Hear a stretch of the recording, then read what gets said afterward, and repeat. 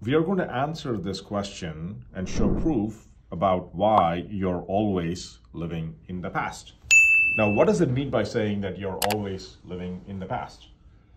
It means that whatever you see right now that you think is happening is not happening, or in fact has already happened. We reviewed, and I'm going to give you a link to the previous video, and you can also take a look at it in our blogs. We said that for sun to reach the earth, the sunshine, if I can call it like that, to reach the earth, we said it's going to take 8 minutes, approximately 8 minutes plus 10 to 30 seconds, depending on at what point of the country you are and where the earth is in relative position to the sun, depending on the time of the year. But essentially, the sun has essentially shown up on the horizon of the earth, but for the sun rays to reach earth, it has taken 8 minutes and let's say 10 seconds or 20 seconds on an average. That means that by the time you thought the sun rose, if you saw that, I'm just going to, for the purpose of this thing, I'm just going to say 8 minutes approximately. So if you thought that the sunrise was at 6 a.m., essentially what you saw, but what actually happened was that the sun came up 8 minutes before, so it came up at 5:52 a.m., a clear 8 minutes before you saw the sun.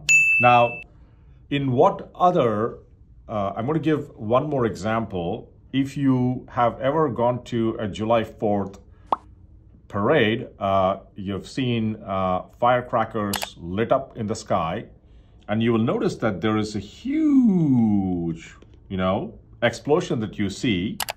And you will notice that that explosion, you see the light first, followed by maybe a half a second or a second later, you will actually hear the sound later.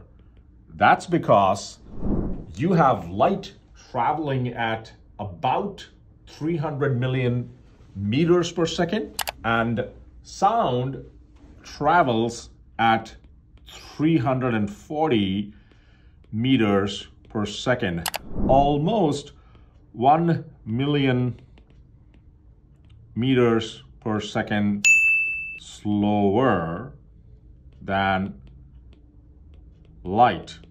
Now, this is the reason why you see the light first and then the sound coming later.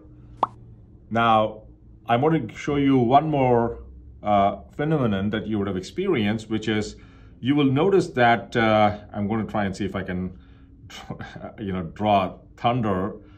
That's my clumsy way of actually showing a thunderbolt.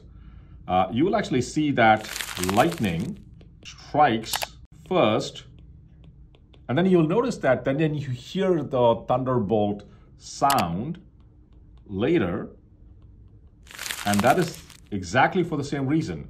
Light is traveling at 300 million meters per second, and sound is traveling at 340 meters per second. So pretty much everything that you're seeing here has already happened.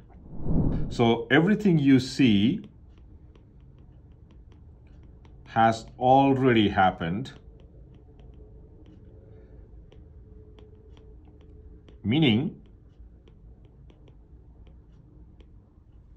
that you're actually living in the past, because what you're seeing has already occurred. Even light takes that time. We talked about the sunlight coming into you, so even the light is taking time to come to you, and the sound even takes much longer. So basically, if you think that you're seeing what has already happened, that means that you are living in the past.